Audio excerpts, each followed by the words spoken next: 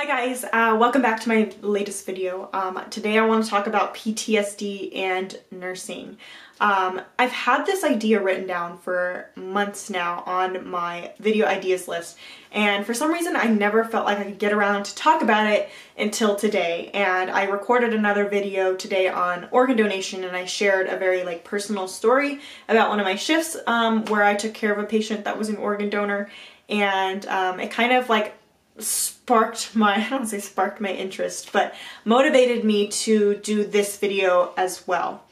PTSD and nursing. I feel like when you hear the word PTSD, you oftentimes think of it in the sense of the military or law enforcement, or something where someone is seeing people constantly get injured or die, or traumatic things. But if you think about it, nurses also see a lot of traumatic things, a lot of severe injuries, a lot of very sad emotional cases where people died where they shouldn't have died, people bleeding out, people super sick, just very gruesome or traumatic things, whether it's physically gruesome, where there's blood and guts and gore, or it's more emotionally, I don't use the word gruesome. Emotionally gruesome, that's not the right thing. But it's a very emotional thing. I'm not saying that I have PTSD, but I know that there's many nurses out there who are going to be struggling with some of the things that I talk about in this video. And I hope it just brings to light the beauty, but also the horror side of being a nurse.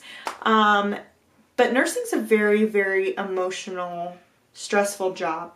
And I have had several, I've seen a lot of terrible things being an ICU nurse. I've seen people who have bled out. I've seen people that died that shouldn't have died. I've seen, families just be torn to shreds by a diagnosis of their loved one. And that's very hard. And I would be lying if I said there are certain people that I've taken care of in my nursing career that I still think of to this day, or certain situations that I still think of to this day, because I just wonder, I wonder what happened, or I wonder what the outcome was, or I wonder how the family's doing. And in my organ donation video, which I'll have linked down below, I actually talk about more about a situation that I still think about to this day. And I'm not saying I don't, I could go home, I still can go to bed. It's not like I'm waking up with nightmares or terrors or some more of those PTSD signs. But there are situations where maybe I've, had a little bit difficulty going to sleep because I'm just replaying the events of the day in my head.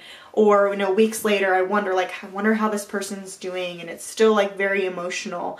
And I think that's a very normal thing when you're a nurse, no matter what type of nurse you are, especially when you're a new nurse. You go home and you replay your day over and over and over in your head. You cannot forget, you cannot just let go of the things that you did or saw through the day, or you're like, oh crap, I think I forgot to chart this, or I forgot to do this, or what if I said this better, or what if I did this better, or this doctor yelled at me, or this doctor hung up on me. And it's just, you replay constantly the events of the day, and it kind of just really gets to you. My first 6 months of nursing were like that. It just went home every day and I just thought. And I don't really know what I did to make that get better over time, but eventually you kind of just get more used to and comfortable in your job, and you go home and you can kind of leave work at work and enjoy your personal life at home, because you really need to have a good, healthy separation between the two. I'm not saying you can't come home and talk about your day. That's one of the really important things to do, is talk about your day when you come home.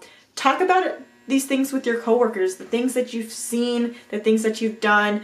Talk about it to your coworkers, because I love my husband and I tell him lots of stories when I come home, but at the end of the day, he just doesn't quite fully know what my job is like because he doesn't do it. Same thing with his job. I don't fully know what his job is like because I don't do it. And even though he's happy to listen to me and I like to vent to him, at the end of the day, he doesn't quite 100% get the things that I do or see at work.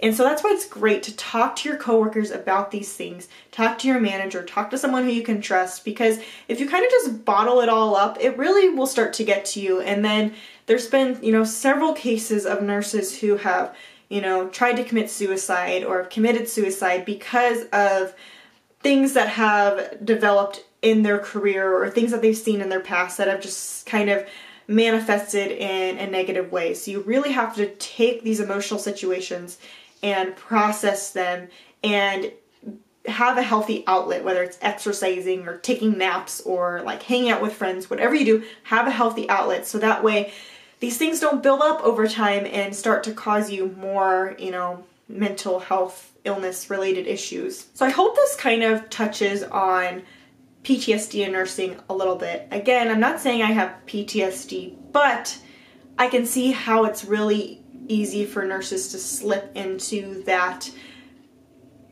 mind frame and PTSD and with all the traumatic things that we see. So take care of yourself, take care of your coworkers, have a healthy outlet, talk with people, and nursing's such a beautiful thing, and I hope this video doesn't deter you away, but it's important to know what you're getting into before you're into nursing, or if you're already there, I'm sure that you've already are discovering this. But nursing's a beautiful field, and I hope you guys enjoyed this video. Let me know if you have any questions or comments in the comments below, and I'll see you in my next video. Bye.